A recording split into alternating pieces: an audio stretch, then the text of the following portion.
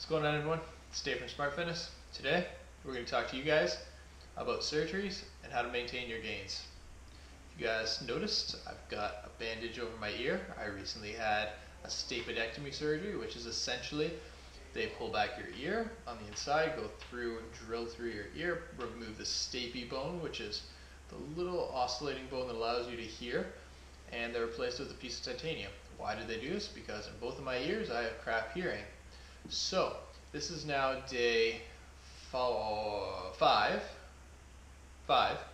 of having this surgery, and I'm finally starting to get back to a relatively normal routine. I can actually do more than just watch TV and sleep. I will be out of the gym for pretty much 2 weeks. I'm going to try to do a little bit of cardio off and on just to more or less keep my heart rate up, but as of right now, the most cardio I have is walking less than 500 meters at a time. So, this video today is going to be talking about how to maintain your gains, or your fat gains, whatever you have, while you're during a recovery period. So, how can you go about doing this, you may be wondering?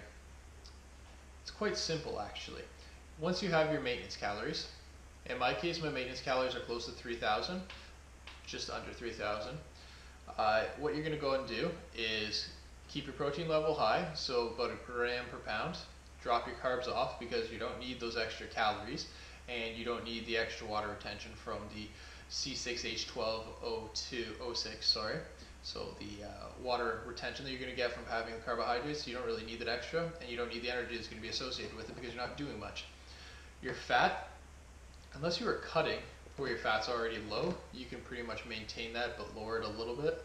There's no point in having a caloric surplus in fats, again, if you're not going to utilize them at all. But don't cut your fats off, obviously. So, my best advice, and everything that I've learned through this surgery, obviously it's going to be different per person, but a general guideline is essentially don't overexert yourself. Don't do more than you can.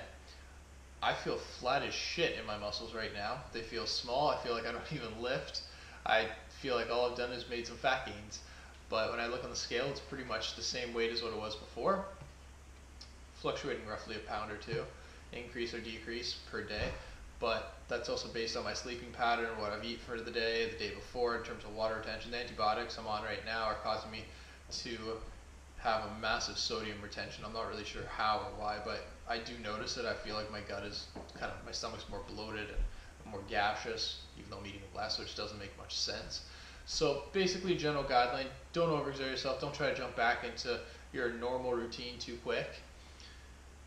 It's going to be different per surgery. Obviously, some people, if they have something done to their ankle where they are able to walk around and are able to exercise, just they can't run or work legs, then they can go back to the gym if their doctor recommends it. But don't do what the doctor doesn't recommend. Hi, everybody. Hi, doctor. It's a simple guideline as that. Simple, obvious case in point. I tried to walk to the mailbox the other day, and it was a daunting task. I felt dizzy the whole time, but I made it. And the day after my surgery, I tried to go to my brother's stag and doe.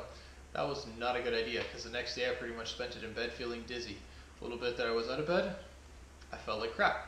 So basically what I'm getting at here is keep protein level high, drop your calories off because you're not doing anything with your time as it is. You're pretty much just walking around at most, in most people's cases of surgeries. So you don't really need those extra calories, and don't do too much. It's pretty straightforward. Follow doctor's orders. Don't be a smart ass. That's it. Stay strong, ladies and gentlemen.